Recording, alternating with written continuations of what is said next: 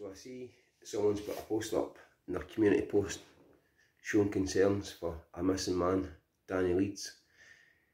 Some of these YouTube beefs is going to come to a tragic ending, a real proper bad ending. Whoever's got a beef, he's a better off just sorting it out and like men, rather than going back and forth on the internet. I noticed some of the comments, because he's somebody's fan, again, they're not overly concerned. The person's a human being at the end of the day. Whether he's siding me, whoever or no, again, I'll give a prime example. When I was younger, now me and one of my wee mates was speaking about this the other night there. When I got taxed, not taxed, but when I got handed almost 30 grand's worth of fake money, he says, I remember, he phoned up a boy and we came down a transit van, about 20s, and we all went over to look for the boy. Ended up being the wrong address we went to. Fast forward a few years, because I was gunning for this boy, and fast forward a few years, I was in prison, the same hall as him, and every weekend my cell was always the busiest cell between West Lothian, Glasgow, Edinburgh, Ayrshire boys. We all sat together in my cell every weekend playing the computer, and they all kept saying to me, Ken, they were all wanting to get this boy in revenge. But as years went by at this point, beef never dies, right?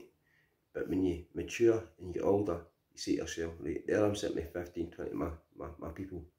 Now he could get heavy done, but I could land in prison a year later. He's in with 20 of his pals. So the beef's never going to end. So you stay in your lane, I stay in my lane, and let it just slide by. It's different when it's personal. If it's a family member or something like that, then it's different.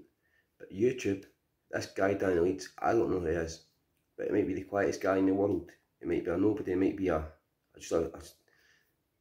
Ken. So some innocent people are going to get murdered or taken away or shot, stabbed. There's going to be families grieving. So I really think that people should stop taking the YouTube beef so seriously. And if they are going to do it, they should do it behind the scenes, so other people don't get dragged into it. That's just my opinion. I'm just speaking through experiences, because obviously I've been caught up in a lot of beefs with a lot of different people and a lot of proper gangsters. And I'm not like trying to show off when I say that, because there's nothing good about that. Like one night, I had to leave my flat, my wee boy, and Boise, Hamilton tried to break my door in. There's three of them, 6'3", balaclavas, big knives. It was a scary moment. But a week later, I had to meet these people, and it was a misunderstanding. But these guys were planning on going through my door, regardless of my kid being there or no. They were coming through that door, and I had to go meet them 1 week later and show them evidence that I had nothing to do with some sort of thing that went wrong. So it's crazy what people can get caught up in social media, because we know social media behind the screen, and then reality kicks in and you're in front of that person, then it's a whole different, it's just different. People need to understand that.